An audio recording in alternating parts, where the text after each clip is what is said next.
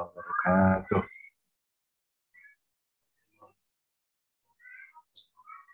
Alhamdulillahi rabbil alamin. Wassalatu wassalamu ala sayyidina wa habibina wa syafi'ina qurrati a'yunina wa nuri qulubina wa maulana Muhammadin imamil anbiya'i wal mursalin wa qaidil ghurril muhajjalin wa ala alihi wa sahbihi at-tayyibin at-tahirin. اللهم لا سهل إلا ما جعلته سهلا وأنت يا حي يا قيوم تجعل الحزن إذا شئت سهلا اللهم ارزقنا الإخلاص في النية والقول والعمل ونعوذ بك من حال أهل النار آمين.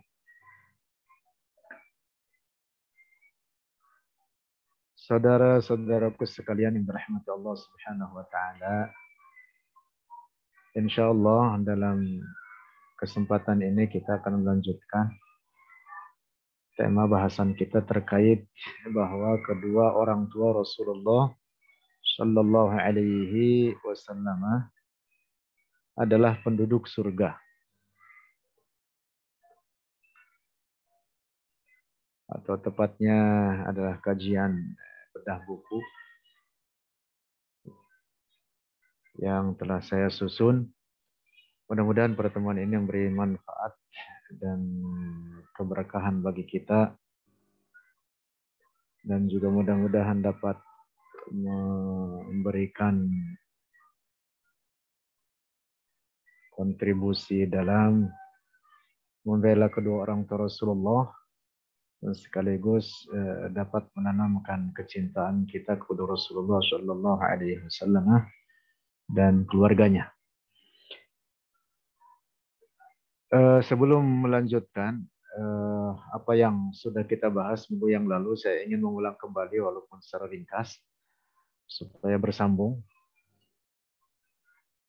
Dan kata para ulama disebut bitakror ya'til qarar. Dengan diulang-ulang itu nanti akan lebih kuat, lebih mantap. Mudah-mudahan screen-nya sudah nampak di hadapan rekan-rekan saudara-saudaraku sekalian.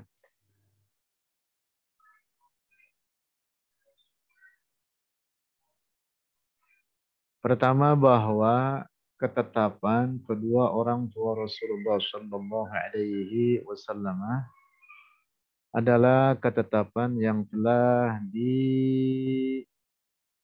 disepakati oleh para ulama kita dan bahkan juga telah ditegaskan oleh Imam Ahlussunnah wal Jama'ah, ada Imam Abul Hasan al-Asy'ariyyah rahimahullah.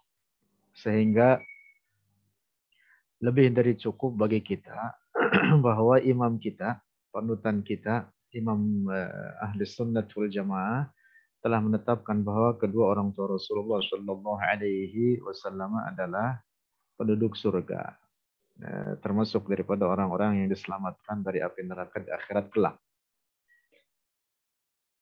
Minggu lalu kita membahas bahwa ada 3 metode ketetapan terkait keselamatan kedua orang tua Rasulullah. Metode pertama dan kedua sudah kita bahas, yaitu bahwa kedua orang tua Rasulullah tidak mendapati dakwah Islam, atau bahwa keduanya termasuk daripada ahlul fatrah, yaitu golongan yang tidak mendapati dakwah Rasulullah Sallallahu Alaihi Wasallam. Dan kemudian kita ungkap beberapa dalil terkait metode ketetapan pertama dan kedua dari ayat-ayat Al-Quran dan beberapa hadis Rasulullah Sallallahu Alaihi Wasallam. Dan mudah-mudahan rekan-rekan sekalian sudah memegang PDF paling tidak, atau kalau mau yang memiliki bentuk fisiknya, silakan nanti dihubungi Mbak Age atau panitia atau penyelenggara kajian kita ini. karena kita sudah menerbitkan buku fisik ya, dan cukup tebal, hampir 300 halaman, seingat saya. Beberapa dalil terkait metode ketetapan pertama dan kedua, di antaranya satu firman Allah dalam suratul Isra ayat 15, lalu yang kedua dalam suratul An'am ayat 131, kemudian yang ketiga firman Allah dalam suratul Qasas ayat 47, dan kemudian juga beberapa hadis Rasulullah. Kita kutip di slide halaman 6 ini. Kemudian dalil lainnya dari firman Allah surat Tauhid ayat 134 dengan tafsirannya dari beberapa para ulama. Dan kemudian dalil lainnya dari suratul Qasas ayat 59 juga dengan beberapa tafsiran dari para ulama, bahkan termasuk dari sahabat Abdullah bin Abbas, Qatadah, dan lain sebagainya. Kita masuk ke metode ketetapan ketiga. Saya ulang bahwa ada 4 metode ketetapan yang setiap metode dari 4 macam tersebut dapat berdiri sendiri untuk bisa dijadikan dalil dalam menetapkan bahwa kedua orang tua Rasulullah Shallallahu Alaihi Wasallam di akhirat min ahlin najat, daripada kelompok yang diselamatkan oleh Allah Subhanahu Wa Taala, artinya termasuk daripada penduduk surga. Yang pertama, metode yang pertama adalah bahwa kedua orang tua Rasulullah tidak mendapat dakwah Islam. Lalu yang kedua adalah bahwa kedua orang tua Rasulullah termasuk daripada golongan ahlul fatrah. Nah, berikut ini adalah metode ketetapan ketiga. Saya ingatkan kembali bahwa setiap metode ini dapat berdiri sendiri untuk dijadikan dalil atau hujjah dalam menetapkan keselamatan kedua orang tua Rasulullah tersebut. Pada metode ketetapan ketiga ini adalah bahwa kedua orang tua Rasulullah di atas ajaran Nabi Ibrahim. Nah, sebelum saya membahas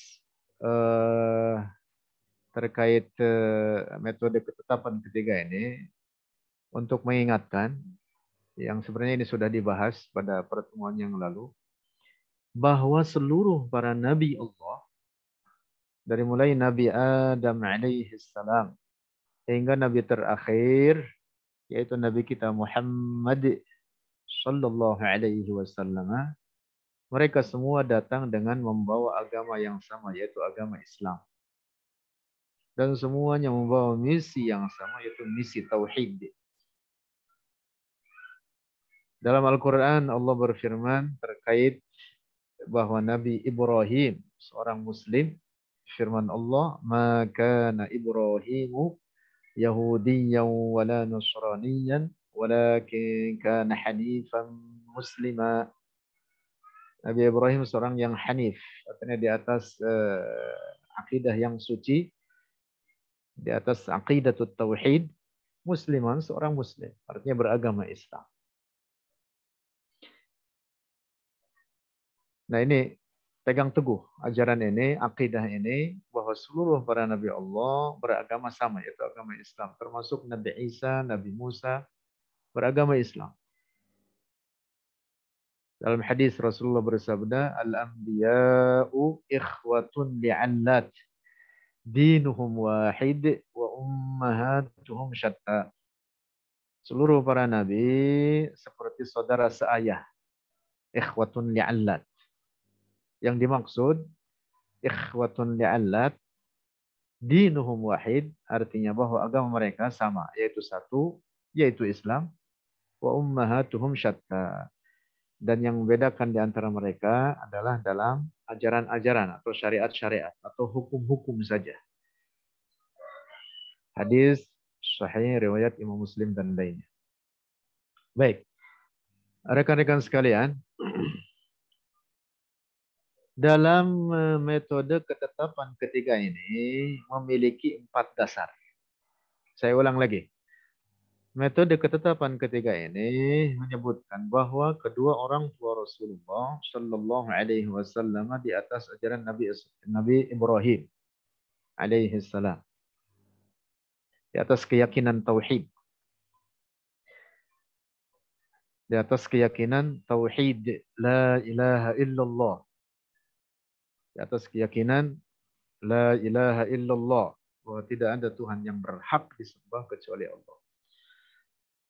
Nah, dalam menetapkan metode ketiga ini ada 4 dasar.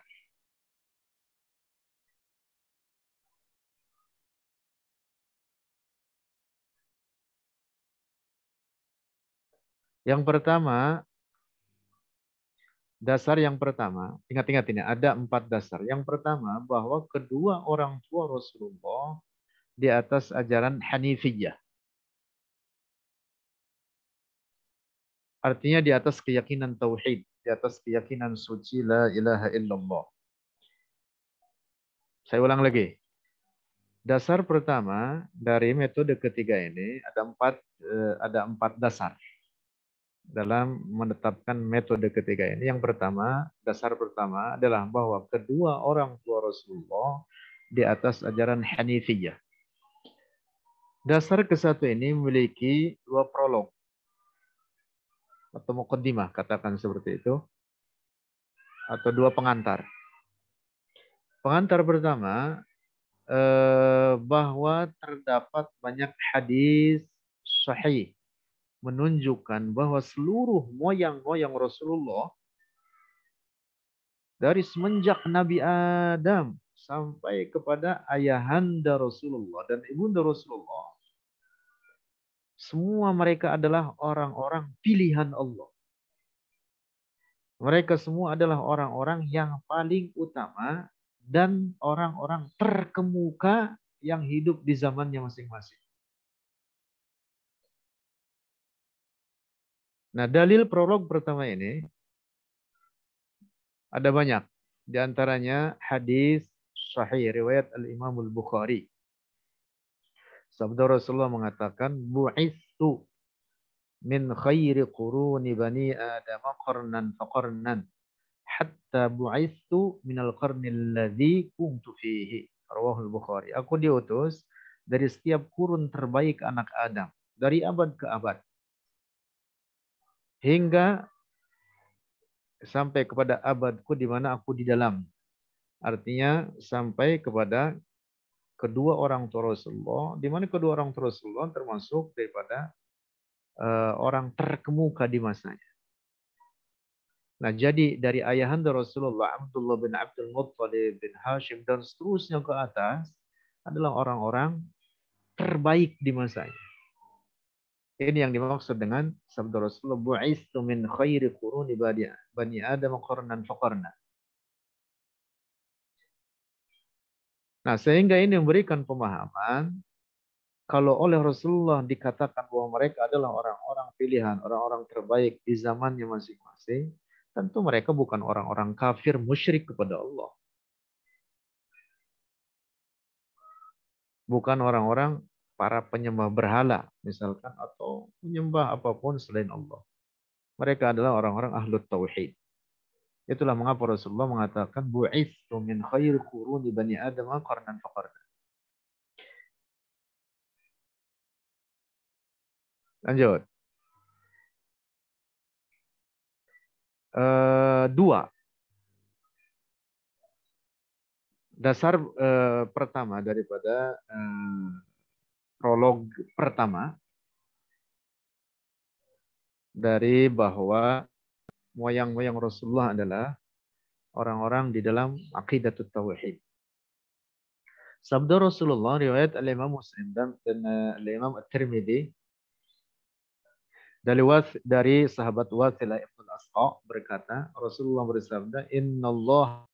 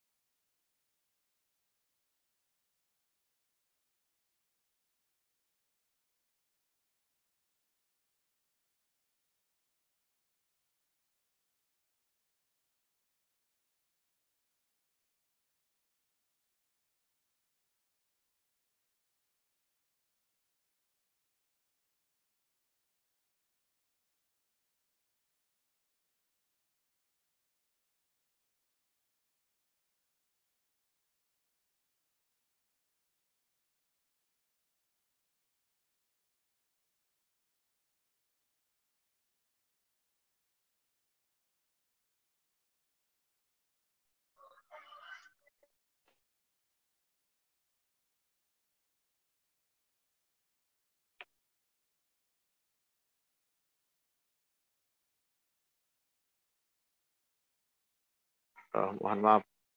Ini di laptop saya ini, waduh, error jaringan mungkin ini. Sudah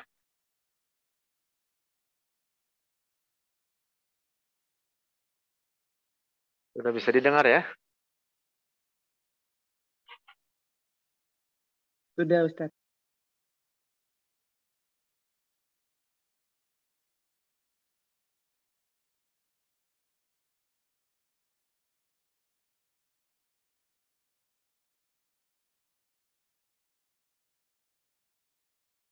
Bismillah. Baik. Eh,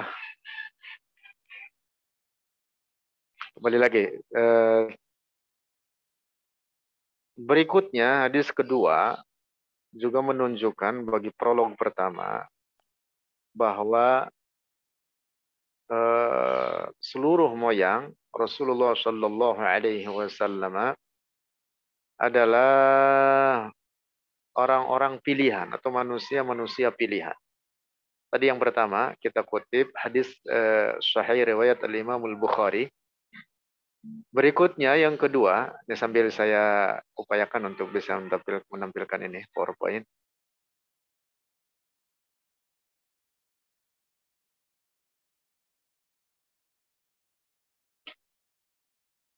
Yang kedua adalah hadis Sahih riwayat Al-Imam Muslim dan Al-Imam At-Tirmidzi. At-Tirmidzi. Sedikit tambahan. Jadi kita membacanya At-Tirmidzi. Atau boleh dengan bacaan dengan ta, At-Tirmidzi, tetapi mimnya dengan fathah. Jadi kalau ta'nya dengan fathah, mimnya dengan fathah At-Tirmidzi, atau dengan dhammah At-Turmu. Mimnya dengan dhammah juga At-Turmudzi. Ada 3 wajah, ada 3 segi bacaan, At-Tirmidzi, At-Tirmidzi atau At-Turmudzi. Al-Imam At-Tirmidzi meriwayatkan hadis juga diriwayatkan oleh Imam Muslim dari sahabat Wasilah ibn al-Asqa bahwa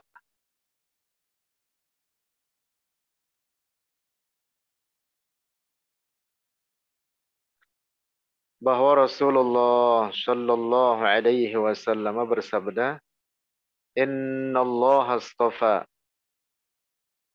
min waladi Ibrahim Ismailah wastafa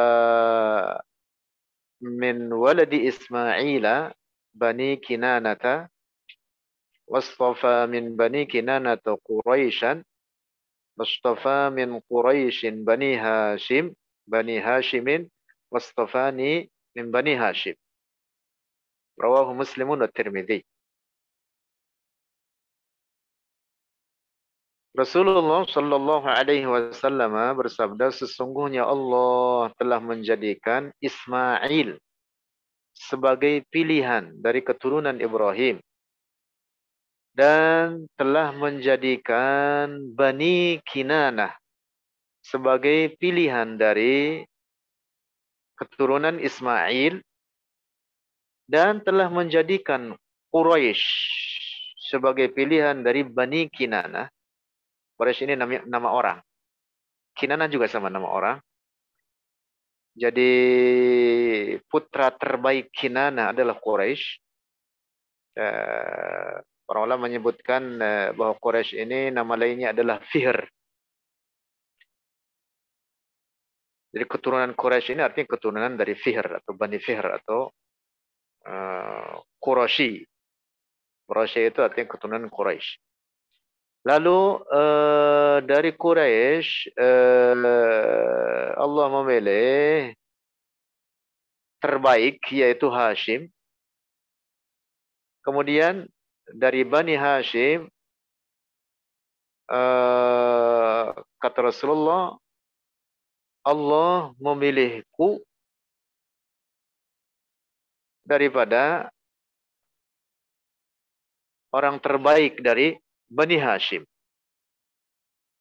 Nah, jadi dalam hadis ini Rasulullah Shallallahu Alaihi Wasallam dengan tegas menyebutkan bahwa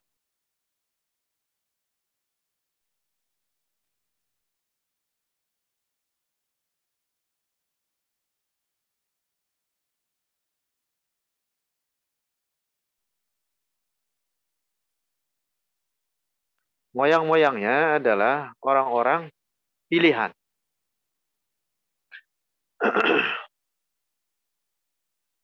Rasulullah Sallallahu Alaihi Wasallam, ayahnya, kemudian kakeknya, kemudian ayah kakeknya dan seterusnya, sampailah kepada Nabi Ibrahim. Nabi Ibrahim alaihi salam memiliki dua putra, yaitu Nabi Ishak dan Nabi Ismail. Nabi Ishak menurunkan ada banyak para nabi, ke bawahnya adalah Nabi Ya'qub, putra Ishak. Kemudian misalkan dari Ya'qub ke bawahnya adalah Nabi Yusuf.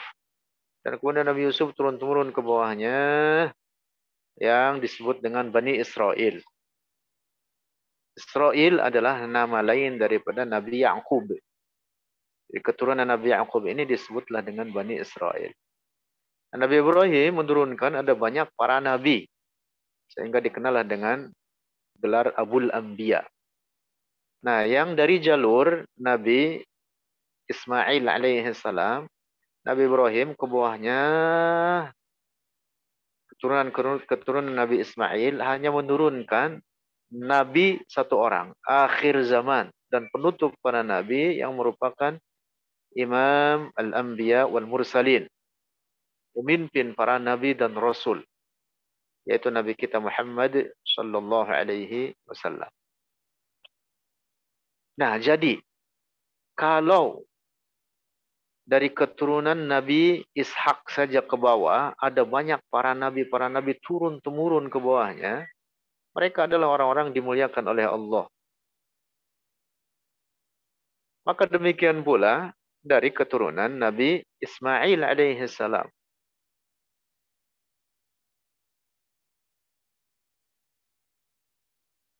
Keturunannya yang merupakan moyang-moyang Rasulullah sallallahu alaihi wasallam, dan hingga sampailah kepada Rasulullah, semua itu adalah orang-orang pilihan Allah. Inilah yang dimaksud oleh Rasulullah dalam hadisnya itu tadi.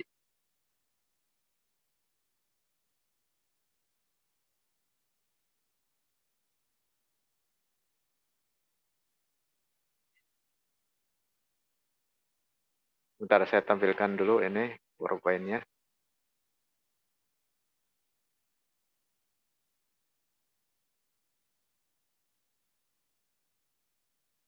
Ada berapa orang ini? Ada 34 orang. Mohon sabar, tidak apa-apa. Billahi ta'ala kita di majelis ilmu insyaallah bermanfaat.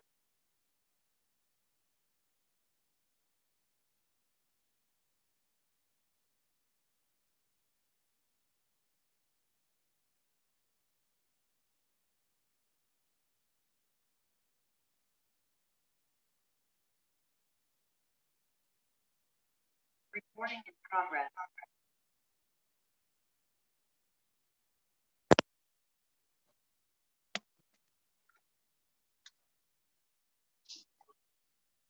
Bentar, saya tampilkan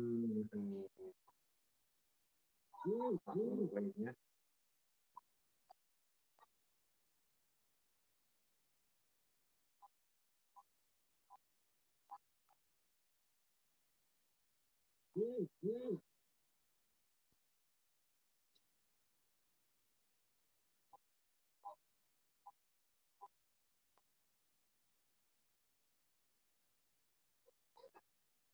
Ini PowerPoint-nya nggak bisa di-share ini, Mbak Aga. Tuh dibuka.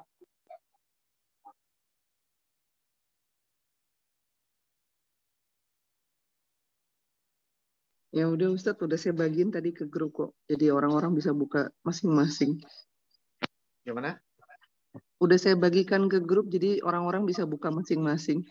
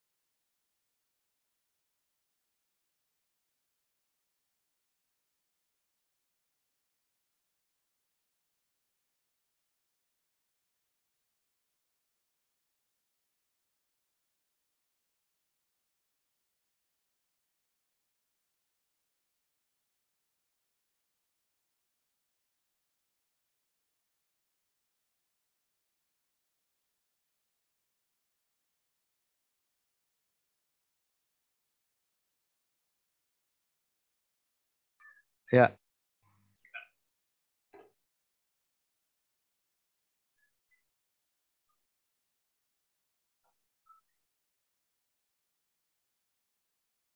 Ya, baik. Lanjut. Rekan-rekan bisa melihat di screen ini, di PowerPoint ini, dan nanti lihat di bukunya, di halaman 12, ada banyak hadis-hadis Rasulullah lainnya. Hanya saya kutip di slide ini 2 hadis itu tadi, riwayat Imam Bukhari dan Imam Muslim, terkait bahwa moyang-moyang Rasulullah adalah orang-orang terbaik, orang-orang pilihan. Lanjut, berikutnya adalah prolog kedua atau pengantar kedua terkait bahwa moyang-moyang Rasulullah, saya ulang dari atas, bahwa metode ketiga kita menetapkan bahwa, saya ulang lagi, metode ketiga bahwa kita menetapkan bahwa orang-orang tua Rasulullah atau moyang-moyang Rasulullah ke atas, mereka di atas ajaran Al-Hanifiyah, di atas keyakinan Tauhid. Nah, dalam ketetapan metode ketiga ini ada 4 dasar. Ada 4 dasar. Dasar pertama, bahwa moyang-moyang Rasulullah adalah orang-orang pilihan. Ada banyak dalil terkait itu. Di prolog pertama, tadi sudah kita kutip hadis riwayat Imam Bukhari dan Imam Muslim. Lalu prolog kedua, ada banyak hadis dan asar sahih menunjukkan bahwa bumi ini dari semenjak Nabi Nuh, bahkan semenjak Nabi Adam hingga diutusnya Rasulullah, hingga bahkan hingga datang hari kiamat kelak, tidak akan sunyi daripada orang-orang yang tetap di atas fitrahnya, di atas keyakinan tauhid.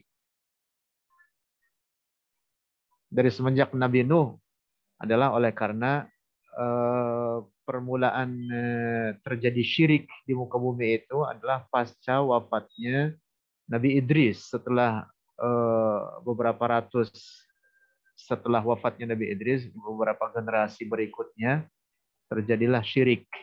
Dan Nabi Nuh adalah Nabi dan Rasul pertama yang diutus kepada orang-orang musyrik. Namun demikian tidak menafikan kenabian dan kerasulan Nabi Adam. Nabi Adam adalah Nabi dan Rasul. Ingat-ingat ini. Nabi Adam adalah Nabiyyun Rasul. Waspadai ajaran sesat Wahabi yang mengatakan Nabi Adam bukan Rasul. Pemahaman rusak gitu.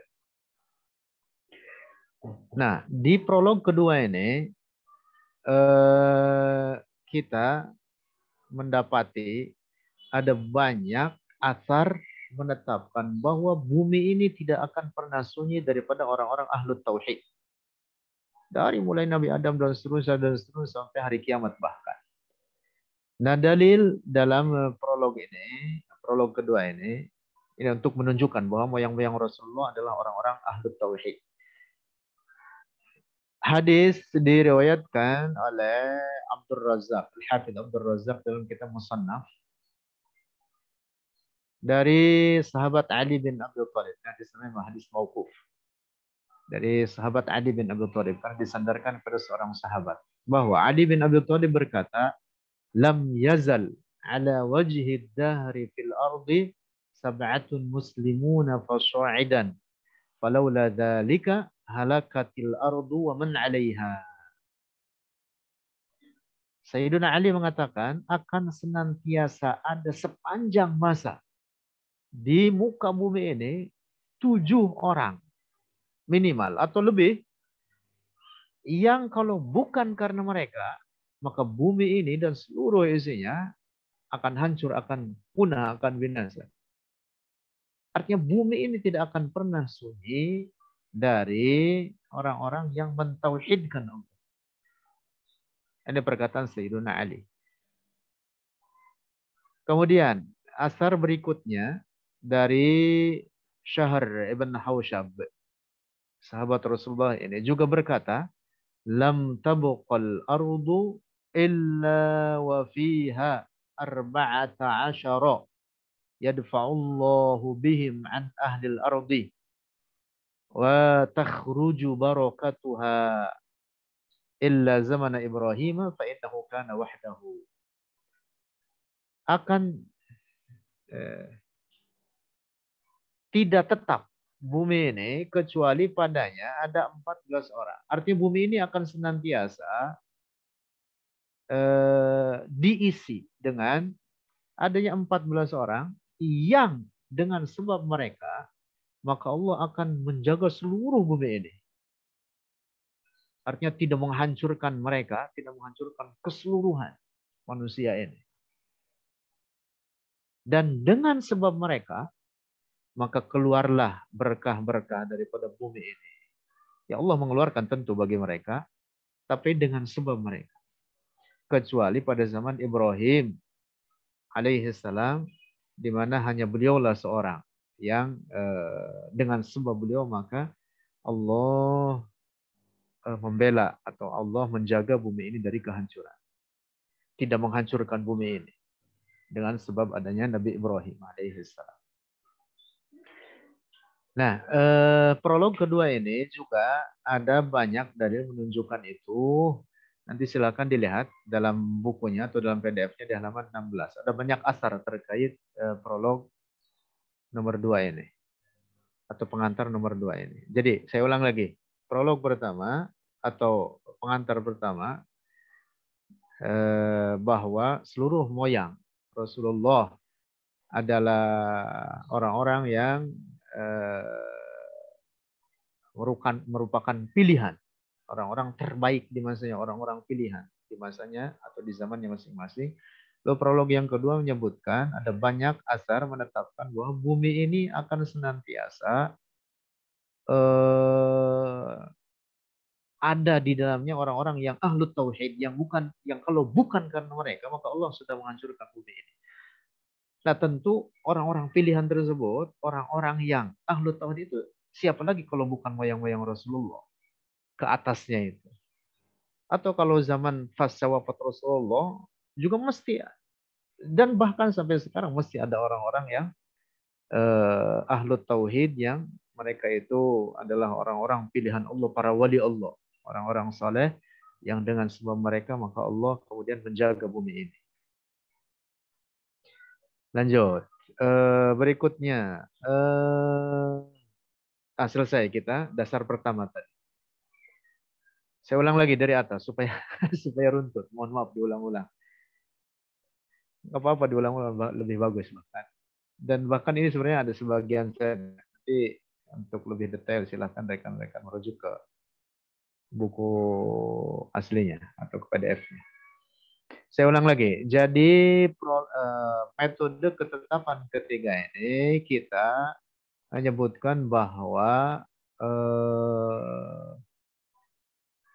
moyang-moyang Rasulullah adalah di atas ajaran Nabi Ibrahim. Di atas ajaran Nabi Ibrahim. Nah,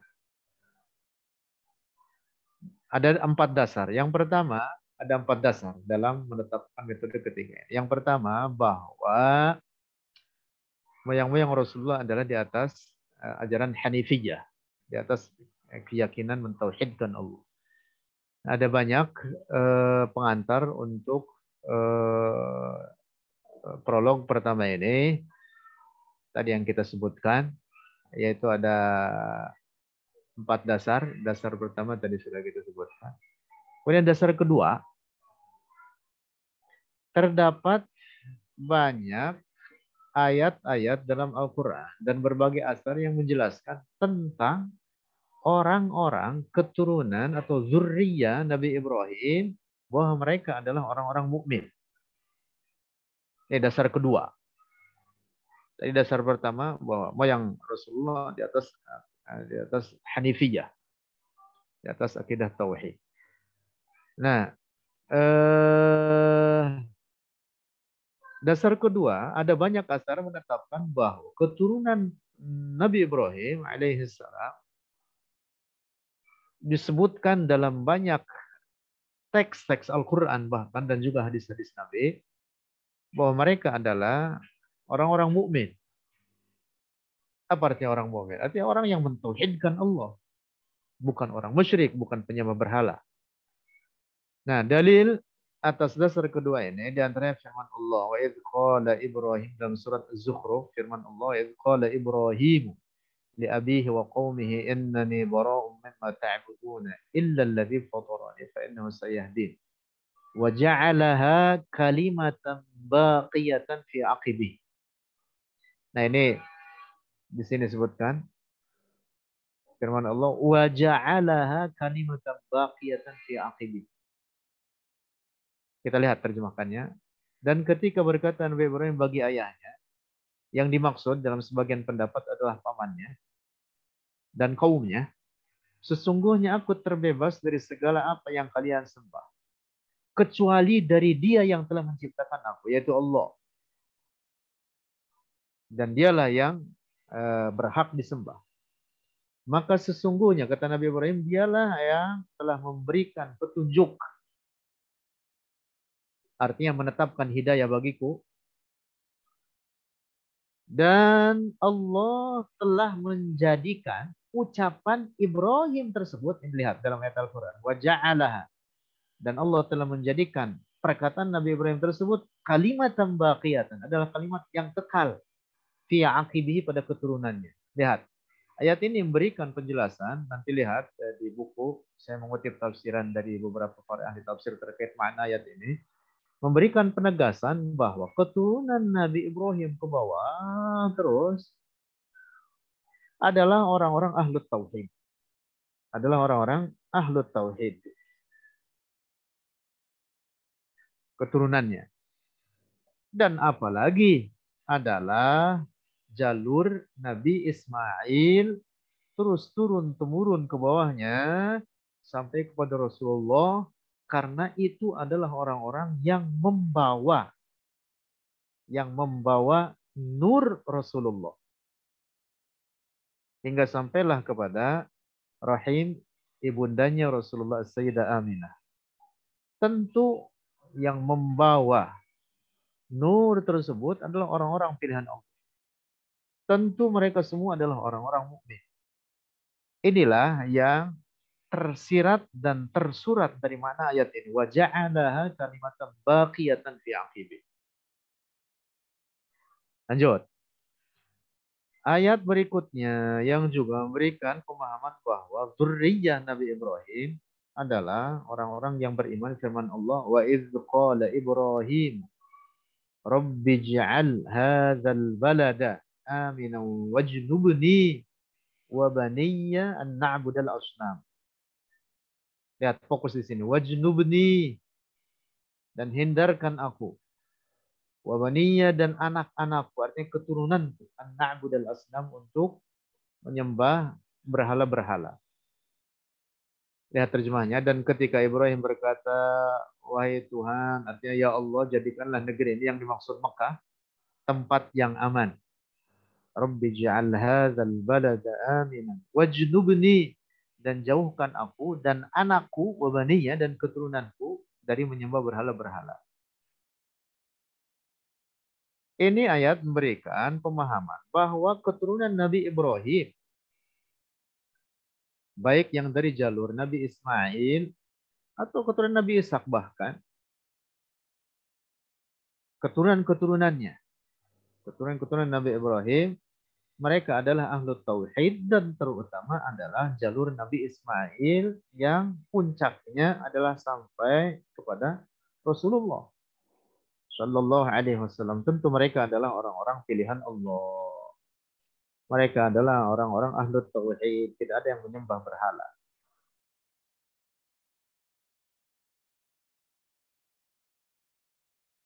Lanjut. Berikutnya.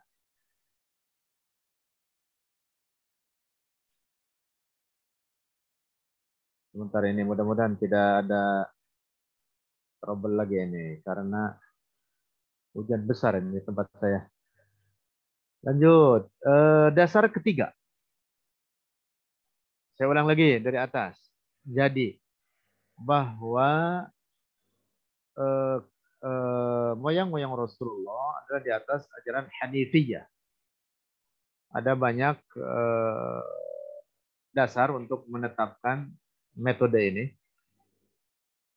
Nah, sudah kita bahas satu, dua, atau dasar yang pertama dan yang kedua. Dasar yang ketiga, ada sebuah asar menyebutkan tentang ibunda Rasulullah secara khusus, yaitu As-Sayyidah Aminah Az-Zuhriyah. Az-Zuhriyah ini nisbat kepada kabilah Bani Zuhra. Jadi As-Sayyidah Aminah ini dari Bani Zuhra, kabilahnya. Abu Nuaim dalam kitab Dalailun Nubuwah dengan sanad dhaif. Ini walaupun dhaif, ingat ini. Dhaif itu boleh diamalkan di dalam as-siyar. Nanti di bagian slide di akhir nanti kita akan membahas terkait bahwa hadis-hadis dhaif boleh diamalkan atau dipergunakan dalam beberapa perkara. Salah satunya dalam as-siyar atau dalam at-tarajum, dalam penyebutan biografi. Artinya walaupun dhaif, ini dapat menjadi apa? Bukti. Dapat menjadi bukti. Dengan sanad dhaif dari jalur Az-Zuhri dan seterusnya. Nah, silakan dibaca bahwa As-Sayyidah Aminah melihat wajah Rasulullah ketika masih kecil, masih kanak-kanak. Kemudian As-Sayyidah Aminah membacakan bait-bait syair. Barakallahu baraka fikallahu min gulam. Yabnalladzi min hurmatil himam. Saya ingat sekali ini Habib Umar, bahkan di YouTube masih ada. Masih ada di YouTube.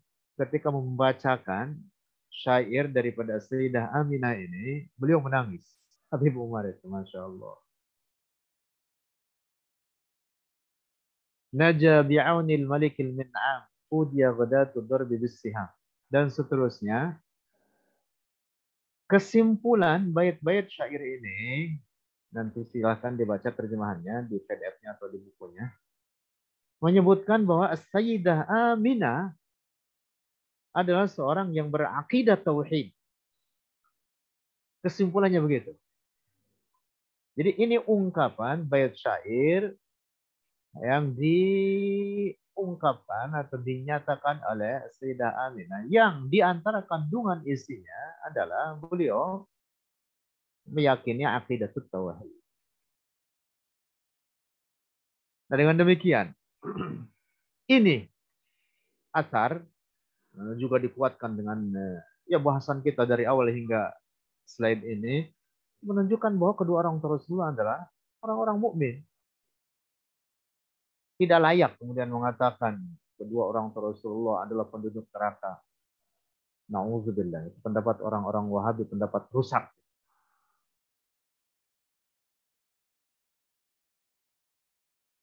Nanti akan kita bahas terkait hadis riwayat Imam Muslim yang seringkali dijadikan sandaran oleh orang-orang Wahabi untuk menetapkan kata mereka dengan tanpa ada nurani dari mereka bahwa kedua orang Rasulullah adalah penduduk neraka. Nauzubillah, nauzubillah. Itu menyakiti Rasulullah, jelas menyakiti Rasulullah. Baik, rekan-rekan sekalian, kita lanjut slide berikutnya.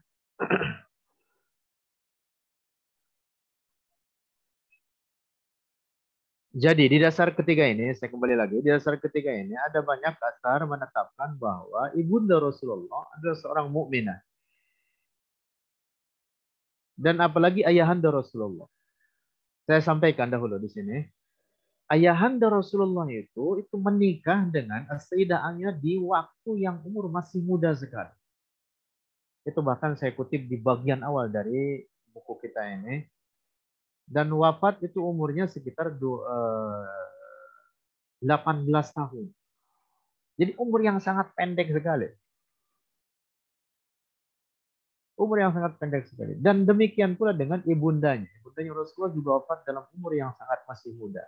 Nanti lihat di PDF-nya. Nah, berikutnya adalah hadis atau athar riwayat Al-Imam Ahmad, Ibn Hanbal, Al-Bazzar, Al-Tabarani, Al-Hakim, Al-Baihaqi, dan lain sebagainya. Perawi, ada banyak perawi yang meriwayatkan. Dari sahabat Irbad ibn Sariyah. Bahwa Rasulullah bersabda, Inni abdullahi la khatamun nabiyyin wa anna Adama lamunjadilun fi tinatihi wa sa'ukhbirukum an dzalika da'watu Abi Ibrahim wa bisyaratu Isa wa ru'ya ummi allati ra'at. Lihat di sini, wa ru'ya ummi allati ra'at. Lihat terjemahnya. Ini diriwayatkan oleh Al-Baihaqi dalam kitab Dalailun Nubuwah. Lihat, Al-Baihaqi saja menulis atau meriwayatkan dalam kitab yang beliau namakan dengan Dalailun Nubuwah, dalil-dalil kenabian atau bukti-bukti kenabian Rasulullah sallallahu alaihi wasallam. Hadis ini menyebutkan maknanya, sesungguhnya aku adalah hamba Allah, inni Abdullah, la khatamun nabiyyin, benar-benar aku adalah penutup para nabi. Wa anna Adam lamunjadilun fi tinatihi, dan sesungguhnya Adam masih dalam bentuk tanah. Artinya sebelum Nabi Adam alaihi salam dimasukkan ruh kepadanya, Rasulullah itu sudah populer. Bahasa kitanya sudah viral. Gitu. Sudah viral di kalangan penduduk surga, di kalangan para malaikat, bahwa Rasulullah adalah khatamun nabiyyin, penutup para nabi, dan bahkan Rasulullah adalah afdhalu khalqillah. Bahkan ada hadis riwayat Al-Baihaqi juga lainnya menyebutkan bahwa Nabi Adam alaihi salam bertawassul dengan Rasulullah. Bertawassul dengan Rasulullah. Mengapa? Karena di tiang arsy itu sudah tertulis nama Rasulullah. Di tiang arsy tertulis la ilaha illallah Muhammadur Rasulullah. Jadi nama Rasul itu sudah sangat populer di penduduk surga, di kalangan para malaikat, di kalangan para nabi, turun-temurun. Dan semua para nabi memberitakan akan datangnya Imamul Anbiya wal Mursalin khatamun nabiyyin, yaitu Rasulullah sallallahu alaihi wasallam. Nabi Isa memberitakan itu, Nabi Musa, nabi-nabi di kalangan Bani Israel. Orang Yahudi itu, Masya Allah, Al-Quran menyebutkan orang-orang Yahudi itu, bahkan sampai sekarang, itu mereka tahu bahwa Rasulullah adalah seorang Nabi Allah. Tapi mereka memiliki sifat al-kibr, sombong. Jadi seperti iblis. Hatinya tahu bahwa Rasulullah adalah seorang Rasul. Al-Quran menyebutkan, ya'rifunahu kama ya'rifuna abna'ahu. Orang-orang Yahudi itu mengetahui Rasulullah seperti mereka mengetahui anak-anak mereka. Artinya mereka tahu bahwa Rasulullah seorang Nabi Allah. Cuman karena kibr, mereka tidak menerima, tidak mau menerima karena kesombongan mereka, adanya seorang Nabi yang berasal dari keturunan Nabi Ismail. Mereka hanya mau menerima para Nabi yang berasal dari keturunan Nabi Ishak, keturunan Nabi Yakub. Sampai sekarang sebenarnya orang-orang Yahudi mengetahui bahwa Rasulullah seorang Rasul. Tapi mereka apa? Tidak mau mengakui itu. Karena kibernya itu. Karena ada sifat sombong yang ada dalam hati mereka. Kembali lagi. Nah, jadi hadis ini. Kembali lagi. Saya ingin fokus di bagian akhir saja. Yaitu Rasulullah mengatakan. Wa ru'ya ummi allati ra'at. Dan kabar gembira. Dan mimpi ibundaku terhadap apa yang telah ia lihat. Jadi kerasulan Rasulullah itu sudah diketahui bahkan oleh ibundanya sendiri. Oleh ibunya sendiri. Nabi Ibrahim memberitakan itu. Sampai turun-temurun dan bahkan sampai ibundanya juga mengetahui bahwa Rasulullah seorang Nabi dan Rasul. Nah, sehingga bagaimana mungkin ibunda Rasulullah ini dikatakan seorang musyrikah, kafirah. Na'udzubillah. Jadi asar ini memberikan pemahaman tegas bagi kita. Juga ada banyak asar semacam ini. Memberikan penjelasan bahwa kedua orang tua Rasulullah dan bahkan moyang-moyang ke atas adalah orang-orang mukmin.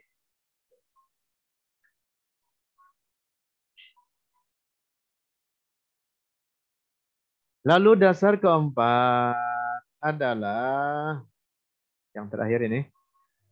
Di antara yang menguatkan metode bantahan ketiga di atas, bahwa tadi metode bantahan ketiga di atas bahwa moyang-moyang Rasulullah adalah di atas al-Hanifiyah. Hanifiyah di atas keyakinan tauhid. Bahwa telah sahih atau sabit asar yang menyebutkan ada sekelompok orang yang hidup di zaman jahiliyah dahulu, di mana mereka tetap memegang teguh ajaran Nabi Ibrahim. Dan mereka tidak berbuat syirik. Dengan demikian tidak tercegah bila kedua orang tua Rasulullah termasuk daripada kelompok orang-orang tersebut. Kita sering mendengar, misalkan diantaranya Waraqah bin Naufal. Di antaranya adalah orang yang mereka tidak mendapati dakwah Rasulullah atau sebelum Rasulullah, yang mereka di atas keyakinan tauhid, tidak ikut-ikutan seperti orang-orang kafir Mekah atau orang-orang musyrik Mekah menyembah berhala. Tetapi mereka tetap di atas keyakinan tauhid, di atas ajaran Nabi Ibrahim alaihissalam. Nah, ini yang dimaksud dengan metode ketetapan yang kita sebutkan di atas, bahwa moyang-moyang Rasulullah di atas ajaran Nabi Ibrahim, yaitu di atas keyakinan Hanafiyah, di atas keyakinan tauhid, mensucikan Allah Subhanahu wa taala, tidak menyekutukannya. Artinya mereka adalah orang-orang mukmin. Mereka orang-orang mukmin beriman dengan ketuhanan Allah, bahwa hanya Allah yang berhak disembah. Wallahu a'lam bishawab. Sampai di penghujung waktu kita, lewat 5 menit. Minggu depan insya Allah kita akan membahas terkait hadis Rasulullah riwayat Imam Muslim yang di dalamnya terdapat redaksi inna abi wa abaka finnar. Nah, paling tidak sampai slide ini kita sudah mengungkap sedikit dalil dari sekian banyak dalil tentang bahwa kedua orang tua Rasulullah sallallahu alaihi wasallam min ahlin najat. Fatih. Itu tapi ada dipanggil. Ya. Baik, rekan-rekan sekalian, mudah-mudahan pertemuan kita ini memberi manfaat. Nanti slide-nya silakan dikaji ulang, dan untuk lebih detail nanti silahkan merujuk kepada PDF atau buku fisiknya supaya lebih detail dan lebih komprehensif. Saya kira pertemuan kita sampai di sini. Mohon maaf atas segala kekurangan. Mohon maaf tidak dibuka termin tanya jawab karena sedikit waktu kita. Tapi kalau ada masalah-masalah atau pertanyaan-pertanyaan yang hendak disampaikan, silakan nanti lewat panitia. Barakallahu fikum, mudah-mudahan bermanfaat dan membawa berkah bagi kita semua. Sekali lagi mohon maaf, hadanallah ya ajma'in. Kita tahlil dan salawat 3 kali, la ilaha illallah, la ilaha illallah, la ilaha illallah. Allahumma salli ala sayyidina Muhammad wa ala alihi wa sahbihi wasallim. Allahumma salli ala sayyidina Muhammad wa ala alihi wa sahbihi wasallim. Allahumma salli ala sayyidina Muhammad wa ala alihi wa sahbihi wasallim. Rabbi ighfir li wa liwalidayya lil mu'minin wal mu'minat. Assalamualaikum warahmatullahi